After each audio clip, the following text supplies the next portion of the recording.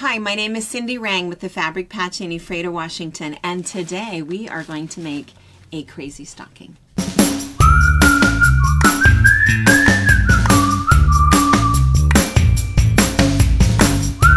My daughter and I have owned and operated a busy quilt shop in Washington State for over 20 years. We have a retreat center, an active YouTube channel, and a large pattern line featuring our creations. My two sons work on machines.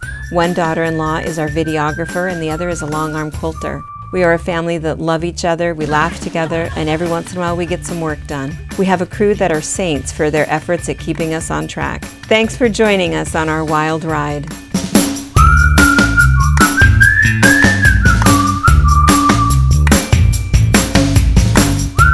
So this is one of my favorite stockings. I love this stocking. I've made it multiple times. It's really fun because since we're putting it onto a foundation piece, you can use all kinds of weird fabrics. If you have some suede, some wool, some leftover things, you can use all of your baubles, buttons, trims, weird stitches on your sewing machine that you've never used. It's really a fun, freeing thing to do.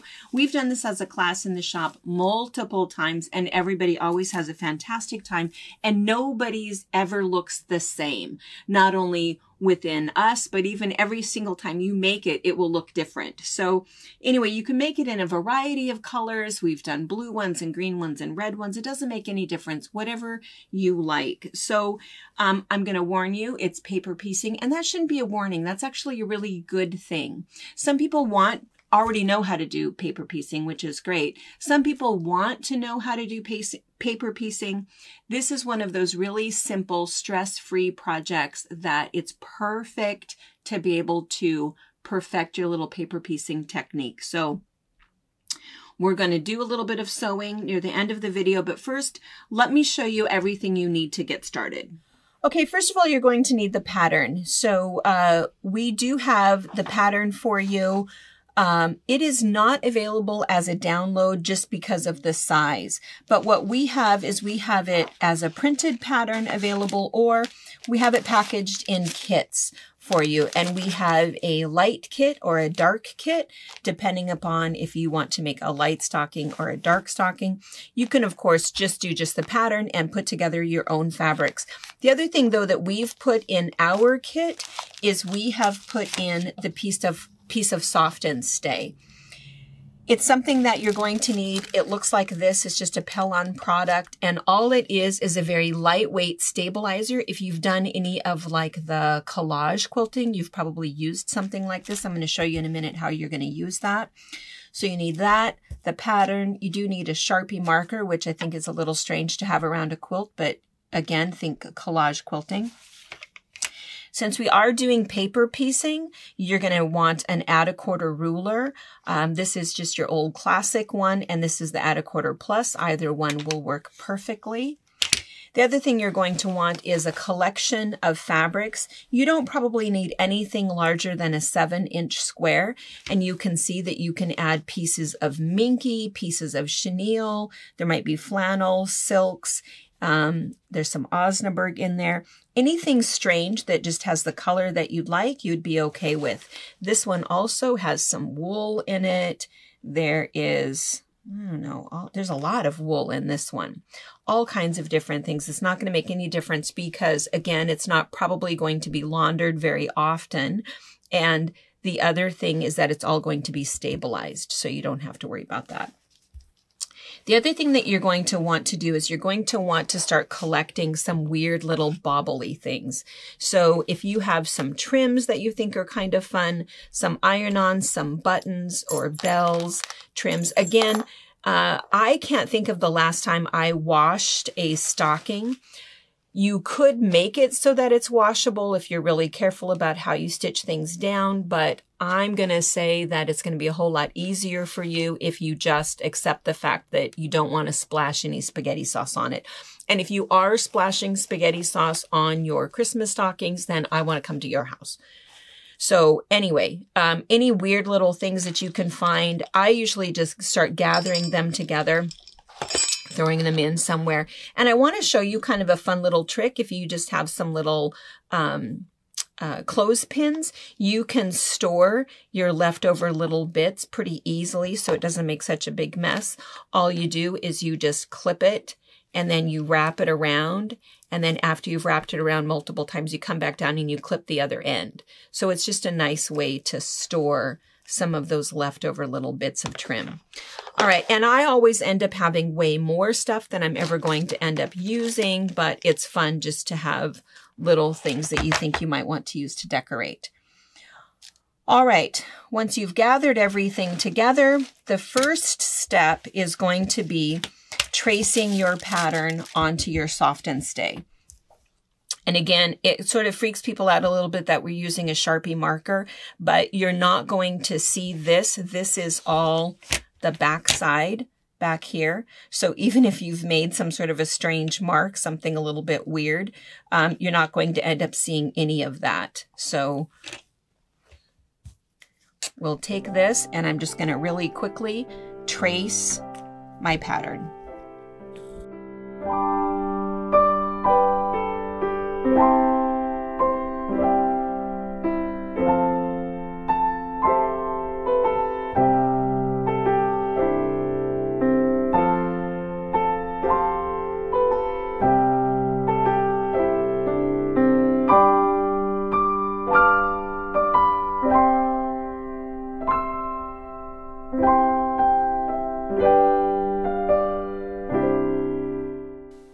Okay, so I've traced my pattern and these are all going to be sew lines. And again, this is going to stay in my piece. So the other thing that I should have mentioned in the beginning is you're also going to need a little piece of batting. So you can use whatever leftover piece of batting you want. I just love the texture. You can always tell when there's a little bit of batting back behind there. It just creates a little bit of loft. So you can use whatever you have left over. This one happens to be just a little piece of cotton that I think would be exactly the right size. This one is a piece of polyester, but what's nice about this one is fusible. So I kind of like that, and my suggestion is that if you are a beginner, you might like the idea of that. And all you're going to do is save your pattern for next time. Take this, lay this on top of your batting. I'm going to go to the iron and I'm going to gently iron this down. And then I am maybe just going to ever so gently rough cut this out. I'm going to go do that and I'm going to be right back. Okay, I thought I'd show you this part. So you can see that I've fused this to this. And by rough cut, what I mean is I'm just going to give myself some room, but take off some of that extra stuff that's just going to be in my way. So this is what I'm starting with. Now, when you're paper piecing, if you've not paper pieced before, really all you're doing is you are putting the pieces down in order. This is piece number 1, piece number 2, piece number 3, piece number 4, and you're sewing on the line that connects those pieces. We're going to do this together in front of the sewing machine. But before we do all of that, usually I like to do a little bit of planning, or as I call it, overthinking, and think about the pieces that I want to put there. So you can just start with a great big huge piece if you'd like to, but usually what I do is I just whack off a piece that's going to work. And so what I would do is, like, let's say that I want to start with this one. And if you wanted to kind of plan it, if you have something that's directional, you can kind of lay that out so that you have it the way that you want. I tend to not think about that too much because I will inevitably get it upside down. But when you cut your piece, you just want to make sure that you're coming, I would say, at least an inch all the way around. So cut yourself a piece way bigger than what you think you need. And so I'm going to go through, I've decided I'm going to make a blue one. So I've gathered up a bunch of my leftover Christmas fabrics, and I'm going to go ahead and really quickly just cut out some pieces and get ready for piecing. All right, so I have from my stack of blue leftovers, I've cut up quite a few squares, and I'm just kind of laying them out and gathering the rest of my stuff. For this particular stocking, it looks as if I'm pretty much sticking with all cotton, which is fine, which is great. But again, there's an option. If you do find some weird pieces left over, you can go ahead and do that. I also feel like this is a good time to start collecting all of my weird little baubles and things that I want. So I have some fun little trims. I have some little iron-on snowflakes that are all laser cut and ready to go.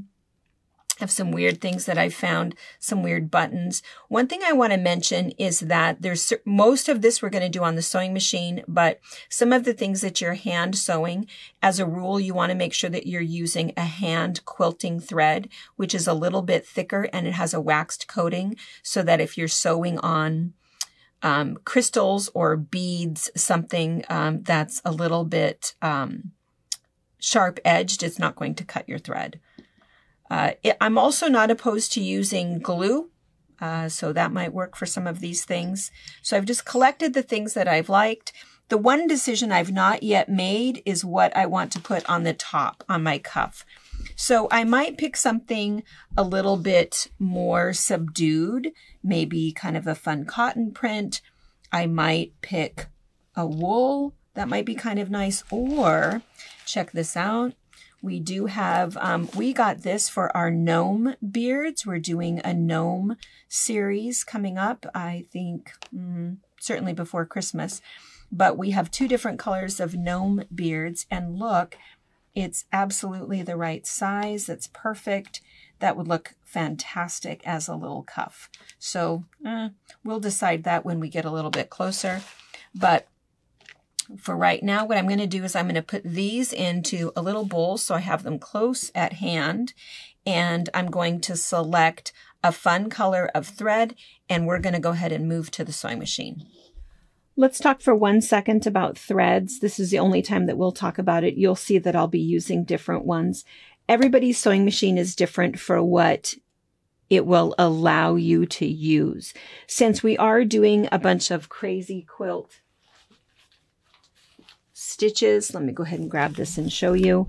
We're going to be doing stitches like this, all of those strange little things that maybe you've not ever used on your sewing machine before.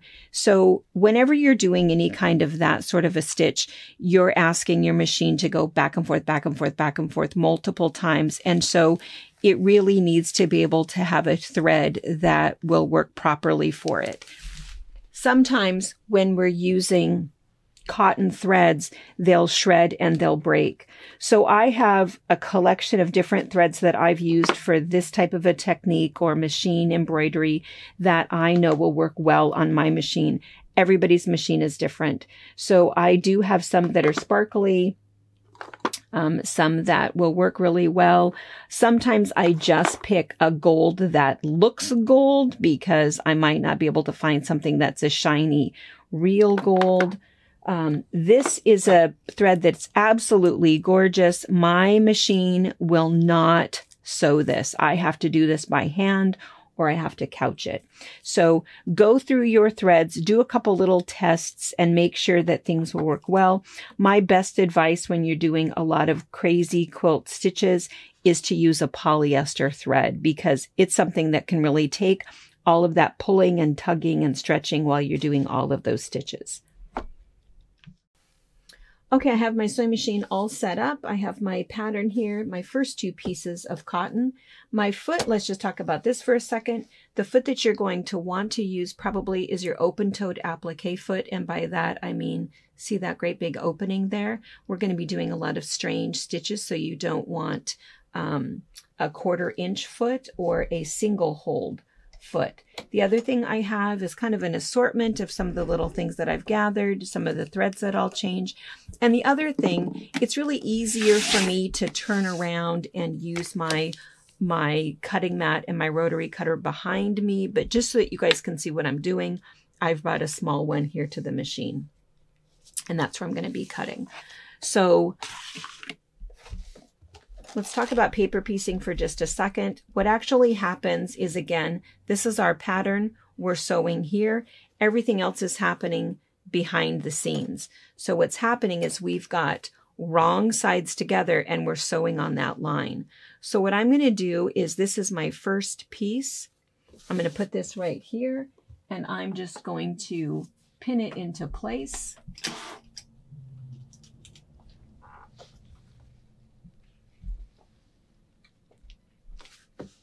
You can also glue it into place if you want with a little bit of fabric glue. But so piece number 1 is down. I'm just going to double check and make sure that I've covered everything. Oh, oops, I did not. I'm going to slide it over.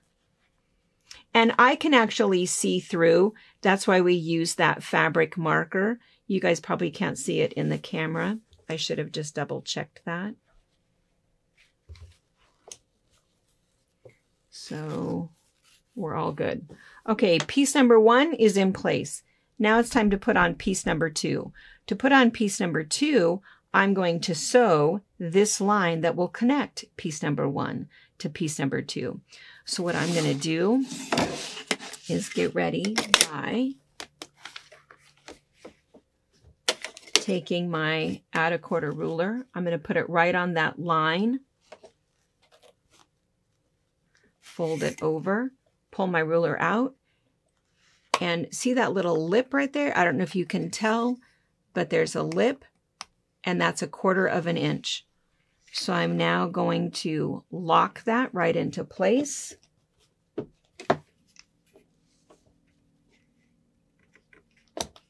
And cut off that excess fabric.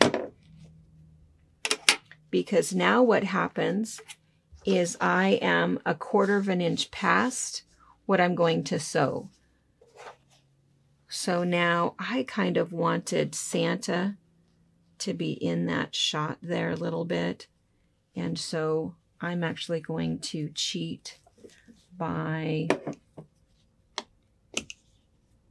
I should have done this ahead of time.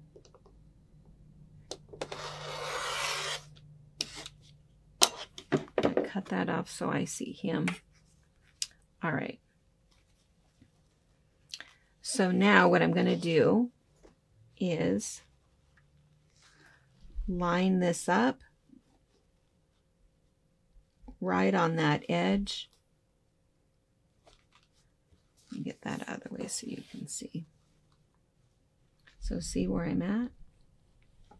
I have everything lined up together. And once I see that everything is lined up together, I'm going to go ahead and open this up so that I can sew right on this line. Okay, so I'm going to sew right on this line. And what's going to happen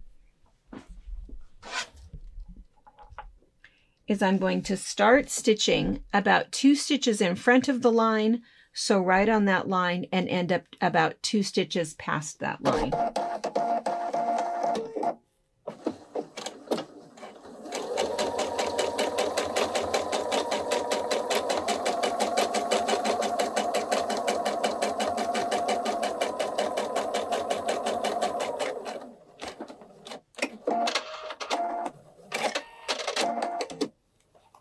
And then going to press this open. I can take out that pin now. So now I have piece number 1 and I have piece number 2. I'm just going to finger press that open. I'm going to flip it over. And now it's time for me to add piece number 3.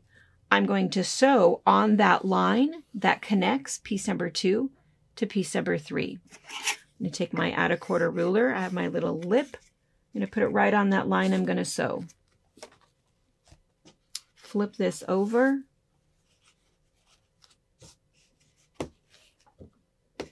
Pull that out.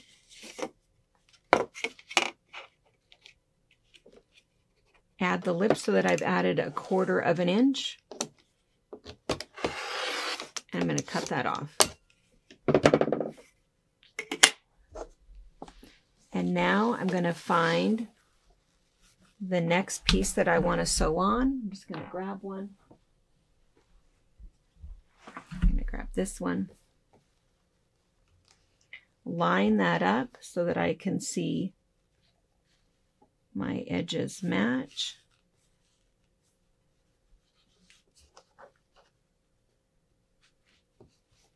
Once those edges match, now I'm going to open this whole thing up and I'm going to sew right on that line. I'm going to start about 2 stitches in front of it and sew to about 2 stitches past.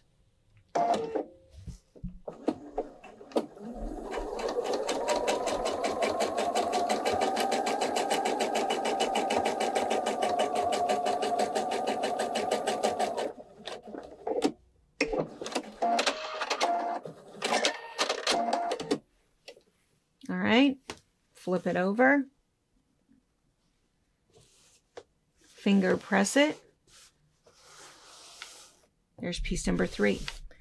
Now it's time to sew on piece number 4. I'm going to flip it over. Doggone it, I cut off their heads. We'll see what happens here. Piece number 4. So I have piece number 1, 2, and 3. It's time to sew on piece number 4.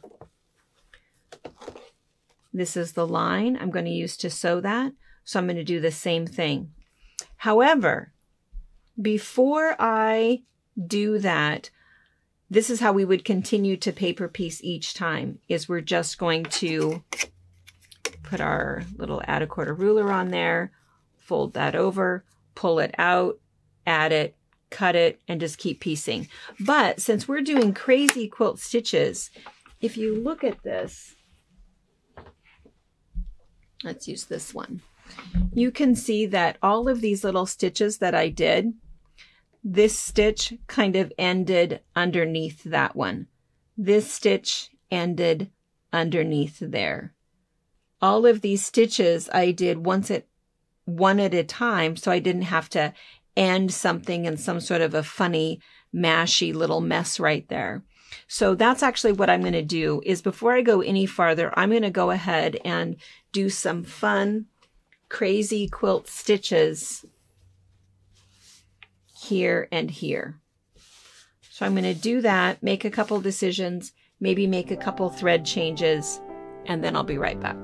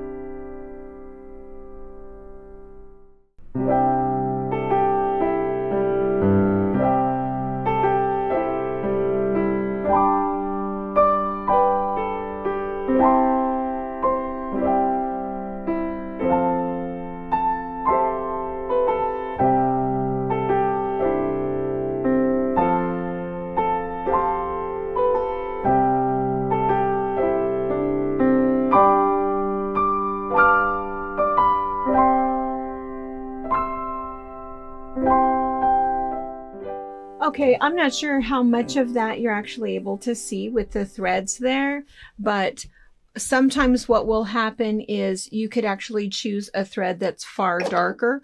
Or the other thing that I'll do is sometimes I'll just come back along and add something else to it. Or like in this case, you can see I did some stitching and then I went back in and I added French knots to it. So you can add any mixture of hand stitching, trim stitching, machine stitching that you'd like.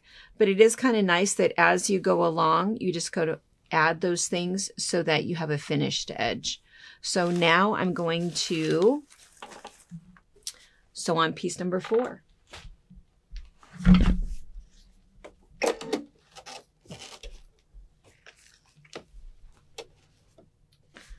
So piece number 4. And sometimes what will happen is you'll end up with stitches that are sort of in the way there.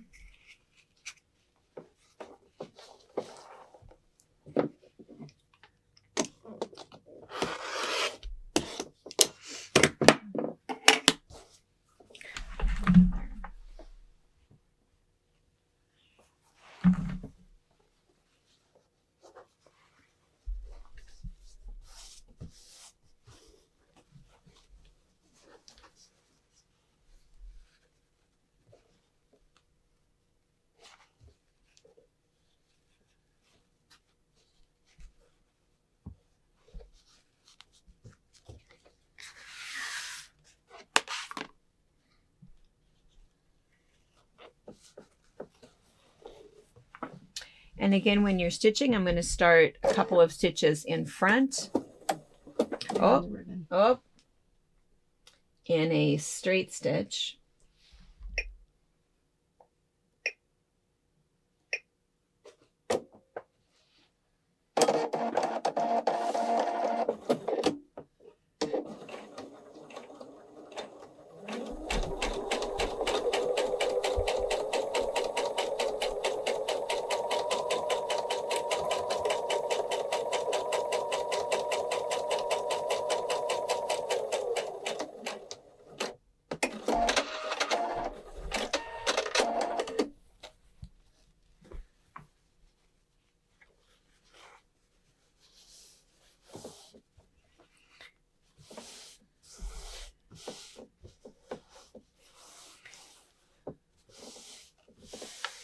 All right, I have piece number 1, 2, 3, 4.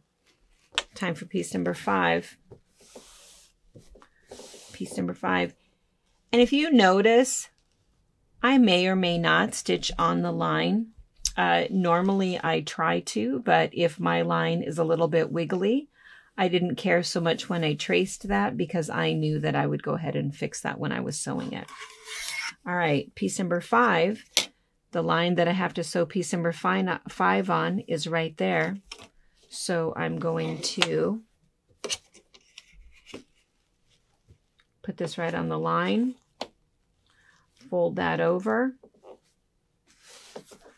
pull it out, add my 1/4 inch,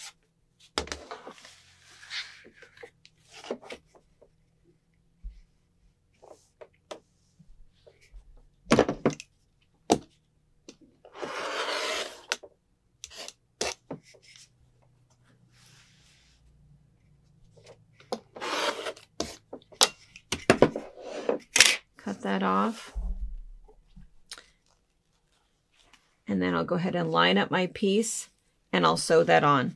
I'm going to go ahead and keep working my way up. I'm going to go ahead and add a couple other fun stitches as I'm going. I'll let you see my progress as we go, but we'll go ahead and get to the end so you can see how to finish it. Okay, so all of the stitches, all of the pieces have been sewn on. Quite a few of these fun stitches were put on. I think we did just about every one. We did some top stitching of some little trims. I ironed on a little snowflake. We have a bunch more stuff that we'll still end up doing. Again, you can spend as much time or as little time as you'd like. You can see where you can put little wool bits on it. You can put buttons, whatever sorts of things that you'd like. This right here is actually just an old brooch, so it's just pinned on there. Some antique buttons, and even something that, I don't know, maybe something off of a child's decoration. Swarovski crystals. You can kind of go with whatever look you'd like. So for this one, we'll continue to hand sew and glue some different things on here. But once you feel like you're done, what you would do is you would then go ahead and come along and trim it out. You have to decide if you want to cut right on that line or make it a little bit bigger. It doesn't necessarily matter. I usually come out about 1/4 inch past that line and use this as my sewing line, but it's entirely up to you. And once you've done that, I'm going to show you on this one. So this one, you can see I actually went quite a bit larger, and I probably really shouldn't have, because if you look over here, you can see right where I stopped sewing. So you do want to make sure that when you've done that, that you have all of your pieces up to where you need to be, because you can see that if I'm just 1/4 of an inch in here, I've got something kind of bad going on. So I really do want to stay within the drawing that was indicated with the pattern. So once you've done that and you're ready to go, then what will happen is you have to make your decisions on your backing. So for this one, I picked this really cool organic Sherpa. I think this is kind of nice. As a rule, it's a little bit stretchy, so I could put a little bit of stabilizer behind there if I want to, but instead I'm just going to be kind of careful. So this is my front and my back. This is my lining. The last decision I have to make is on my cuff. So you can see some of the ones that we picked out when we were trying to decide what we thought we might do with the blue one. Still a little undecided. Well, that's like way, way, way too busy. So that one would be a no, but I'm always a fan of something with some texture to it. So I know that for this one, we're going to use this. And again, what this is this little packaged fun fur cuts, and we use this when we're constructing our gnomes, but it's just right. It's just exactly the right size. And so I'm going to show you how to cut this, because there is a little trick to it. If you lay this out and if you put your rotary cutter and your mat right on top, what's going to happen is he's going to have a really bad haircut. So instead, I know that I want to cut this exactly in half. And this is 12 inches wide. So I'm going to measure over just using my mat here so that I can see where 6 inches is. And I'm going to lay my ruler down. And I'm going to take a box cutter. Any type of a box cutter, preferably semi-sharp. I hope this is. And I'm going to ever so carefully cut along, because really all I want to do is I just want to cut through this layer. So once I've cut through that layer,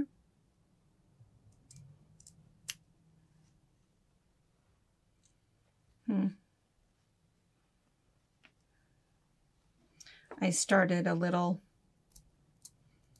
gingerly. If you don't have a box cutter, that's the other thing that you can do, is just draw a line and see how my scissors were just along the edge of the, I'm going to show you up close. It's as if you're right in there, right there. So see, I'm staying away from the nap of that. Because then what I have is I have two pieces where I can sew up here, and I have this nice long beard. Here's my other one, and I have my nice long beard. So what I'm going to do is I'm going to sew this to the top right here, right sides together. Actually, it's going to be sewn down here, right sides together. So that's going to be the top.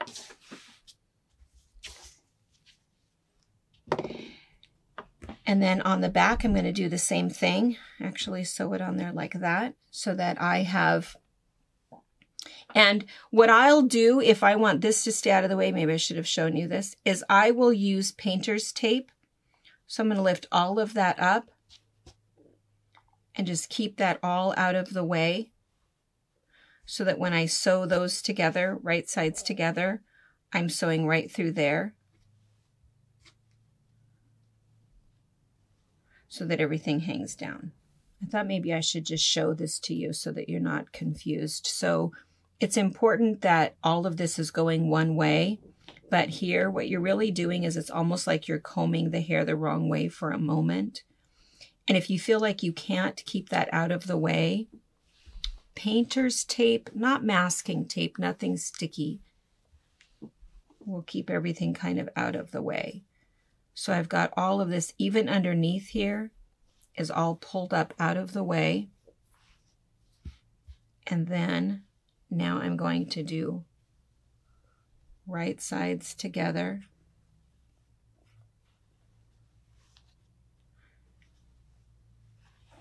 And I know that that's all out of the way right there.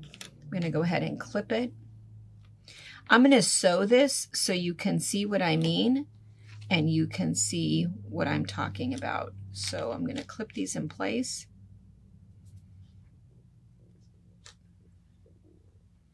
I'm going to sew that seam right here. Just 1/4 inch is all you need. And I'll be right back. Okay, it's blue thread, but that way you can see it. So we've sewn this right here. And so then when you open this up, you can see that all you have to do is just brush all that down. And it's exactly the way that it should be. So now the way that you're going to finish your stocking, we're going to line this up like this. And included in your pattern, we have all of the directions, but we also have this as a separate free download. It's connected to a video that we did about constructing stockings. You can also find this on our website, but it shows how you're going to lay things out. There's other ways to do it. This is just the way that I find is easiest for me, is I lay out the front of my stocking, the back of my stocking. Of course, they are mirror images to each other. And then I have the lining. So I'm just doing a simple white lining in this. And it has to be the same size. It should be the same size as your stocking and your top and your cuff. So I'm going to lay that out right there. Lay this one out right here. And again, so that they look like this. Front, back, lining, lining. And then what's going to happen is I'm going to go ahead and sew this to this end right here, right sides together. This one to this end, right sides together. Once I've done that, I'm going to flip this over. Flip that over. And leaving an opening right here, I'm going to backstitch, sew all the way down, all the way around, all the way back, backstitch. And I'm going to turn everything out right through this hole. After I've done that, I can stitch that closed, tuck my lining inside after I've tucked everything out, and I'm all good to go. I've got my stocking, my lining, and if you want to put a hang tag where you're going to put that, typically is going to be right here. So just go ahead and make yourself some sort of a little loop, hanging loop, tuck it in right there, make sure it's staying on the inside, the top side, so that it's inside your seam, and you're good to go. Okay, that was our crazy stocking. I hope that that was fun, maybe opened up an opportunity to do a lot of new techniques, some new stitches on your sewing machine, some strange threads, maybe some strange embellishments, and maybe even some cool minky for your cuff. So don't overthink it too much, but have a whole lot of fun with it. I'm just going to warn you that these are super addicting, and it's fun to think of different things that you would use to decorate everybody's stocking. So have fun. Thank you for watching our video. We invite you to leave a comment, hit the like button, or better yet, subscribe to our channel so you never miss an episode. You can also visit our Instagram, Twitter, Facebook, or Pinterest pages, or find all of those things and our online store at fabricpatch.net.